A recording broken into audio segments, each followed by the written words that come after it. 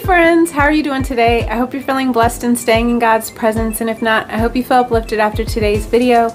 If you're new here, welcome to His Princess Christian community, where we read a chapter of the Bible every day and then discuss it afterwards and in the comments below. Don't forget to like and subscribe. It really helps the channel grow and it opens the door for more people to join our community. And while you're at it, check out the description box. We got a lot of great stuff in there. So today we're reading Judges chapter 19, but before we get started, I want to say a prayer if you wouldn't mind bowing your heads with me. Dear God, thank you for bringing us together here on His Princess Christian community. Thank you for opening the door for people to join our community, for connecting us and strengthening our bond. Thank you for opening our eyes, our ears, our hearts, and our minds to your word. Thank you for your wisdom, understanding, and clarity as we seek to interpret your word. And thank you for the courage to apply it to our daily lives. In Jesus' name, amen. Okay, Judges chapter 19. Now in those days, Israel had no king. There was a man from the tribe of Levi living in a remote area of the hill country of Ephraim.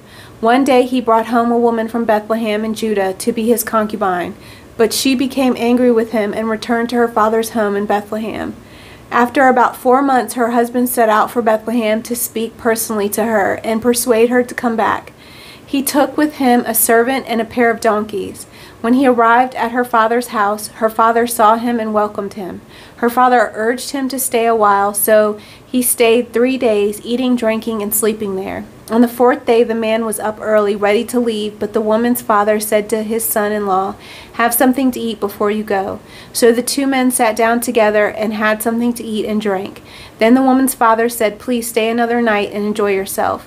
The man got up to leave, but his father-in-law kept urging him to stay, so he finally gave in and stayed the night. On the morning of the 5th day, he was up early again, ready to leave, and again the woman's father said, "Have something to eat, then you can leave later this afternoon." So they had another day of feasting. Later, as the man and his concubine and servant were preparing to leave, his father-in-law said, "Look, it's almost evening. Stay the night and enjoy yourself. Tomorrow you can get up early and be on your way." But this time the man was determined to leave. So he took his 2 saddled donkeys and his concubine and headed in the direction of Jebus, that is, Jerusalem. It was late in the day when they neared Jebus, and the man's servant said to him, "Let's stop at this Jebusite town and spend the night there." "No," his master said, "we can't stay in this foreign town where there are no Israelites. Instead, we will go to Gilbey. Come on, let's try to get as far as Gilbey or Ramah, and we'll spend the night in one of those towns." So they went on. The sun was setting as they came to Gilbey, a town in the land of Benjamin. So they stopped there to spend the night. They rested in the town square, but no one took them in for the night. That evening an old man came home from his work in the fields. He was from the hill country of Ephraim, but he was living in Gilbey, where the people were from the tribe of Benjamin. When he saw the travelers sitting in the town square, he asked them where they were from and where they were going. "We have been in Bethlehem in Judah," the man replied. "We are on our way to a remote area in the hill country of Ephraim, which is my home. I traveled to Bethlehem and now I'm returning home. But no one has taken us in for the night, even though we have everything we need. We have straw and feed for our donkeys and plenty of bread and wine for ourselves." "You are welcome to stay with me," the old man said. "I will give you anything you might need, but whatever you do, don't spend the night in the square." So he took them home with him and fed the donkeys. After they washed their feet, they ate and drank together. While they were enjoying themselves, a crowd of troublemakers from the town surrounded the house. They began beating at the door and shouting to the old man, "Bring out the man who is staying with you so we can have sex with him." The old man stepped outside to talk to them. "No, my brothers, don't do such an evil thing, for this man is a guest in my house, and such a thing would be shameful. Here, take my virgin daughter and this man's concubine. I will bring them out to you, and you can abuse them and do whatever you like, but don't do such a shameful thing to this man." But they wouldn't listen to him, so the Levite took hold of his concubine and pushed her out the door. The men of the town abused her all night, taking turns raping her until morning. Finally, at dawn, they let her go. At daybreak, the woman returned to the house where her husband was staying. She collapsed at the door of the house and lay there until it was light. When her husband opened the door to leave, there there lay his concubine with her hands on the threshold. He said, "Get up, let's go." But there was no answer. So he put her body on the donkey and took her home. When he got home, he took a knife and he cut his concubine's body into 12 pieces. Then he sent one piece to each tribe throughout all the territory of Israel. Everyone who saw it said, "Such a horrible crime has not been committed in all the time since Israel left Egypt. Think about it. What are we going to do? Who's going to speak up?" Amen. So what did you think of Judges chapter 19? I'm interested to hear about it in the comments below. Let me know what your insights or interpretations were on the chapter. Maybe comment your favorite verse, or just say hi and let us know that you're part of the community. And if you've been blessed lately, let us know so that we can rejoice with you. And if you need prayer, make sure you're putting that in the comments too so we can pray together as a community.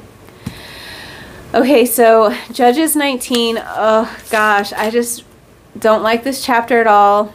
But, you know, it's in here, so it's about the Levite and his concubine. So it starts off by just reminding us that now in those days of Israel had no king. So just a reminder to us that Israel is lost and they are headed in the wrong direction, and they don't have a relationship with God right now. They have no one to lead them. And it kind of feels like this is where our world is now. And as you read through this chapter, this story will sound very familiar because it was the same thing that happened in Genesis 19 when Lot was in Sodom. And it's a reminder to us that Israel is as bad as Sodom and Gomorrah during this time. And it's kind of similar when you think about it in the world today. Our world today is like Sodom and Gomorrah, a modern day Babylon, so to speak. You always hear people saying that. It's because most people do not have God. We have no king. We have no one to lead us. Those of us who are followers of Jesus have Jesus is our Lord and Savior. He is our King. But most of the people in the world don't know Jesus, and that's why it is so bad out there. So this man, his wife left him and went back to live with her father because she was angry with him, and he ended up going to her to try to persuade her to come back.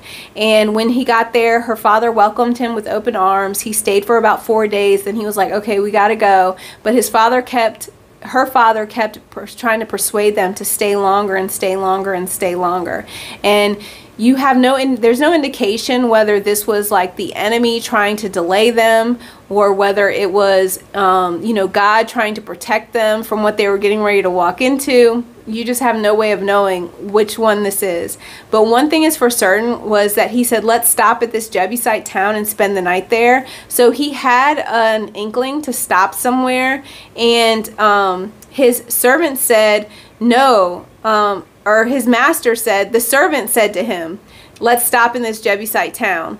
And his master, who was the husband, said, "No, we can't stay in a foreign town where there's no Israelites." So he automatically assumed that if he goes to a town of Israelites, that there would be hospitality and there would be safety there. And that's what you expect. Among people of God, you expect hospitality, you expect to be safe, you know, when you're surrounded by people of God. But that's not always the case. And that's why we always have to stay alert, because there are a lot of wolves in sheep's clothing. There's a lot of people out there that claim that they know God. They claim that they're God's people. The Israelites were God's chosen people, but yet he was not safe in their town, and he saw no hospitality in their town. And that happens amongst the community of people who claim to be God's children. So we always have to be alert and be aware of what we're walking into.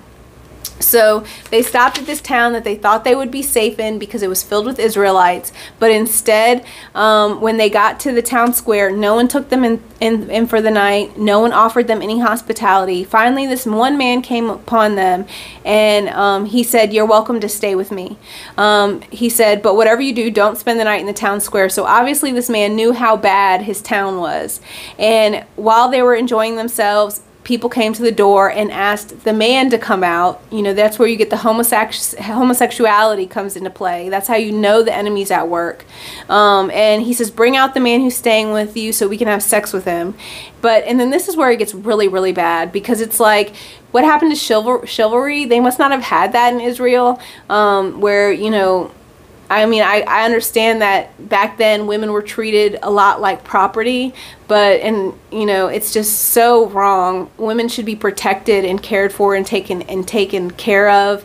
There was no reason why he should have been like, no, it's shameful, don't have sex with this man. Here's my virgin daughter and his concubine, have sex with them.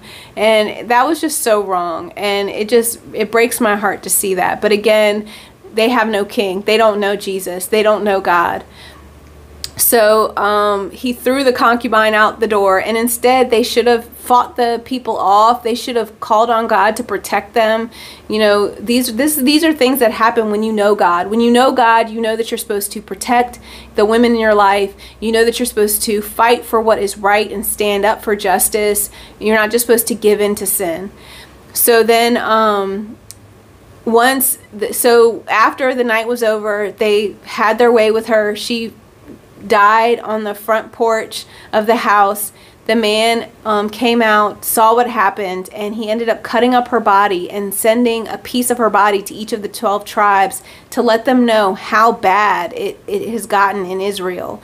Like, it has gotten so bad in Israel that this has happened. And this is what they said. They said that a horrible crime has not been committed in all the time since we left Israel. Think about it. What are we going to do? Who's going to speak up? So they're saying that things have gotten so bad. They are so lost. And that's when they cry out to God. That's when they're saying, who is going to lead us? Who is going to help us? Who is going to speak up against all these atrocities that are going on in the world? And that's where we come in too. It's like we see the world, we see the modern day Babylon, so to speak, the Sodom and Gomorrah, all the immoral behavior that is going on in this world. And we have to be the ones to speak up. We have to be the ones to stand up for it. We have to be the ones to say that we're not just going to turn a blind eye and throw our virgin daughters out into the world. We're going to protect our people. We're going to protect God's people, and we're going to be a light leading people closer to Christ. So that's my interpretation of Judges chapter 19. I'm interested to hear what you have to say about it. Leave it in the comments below. Don't forget to like and subscribe, and I hope you stay blessed, stay in God's presence, and have a great rest of your day. I love you.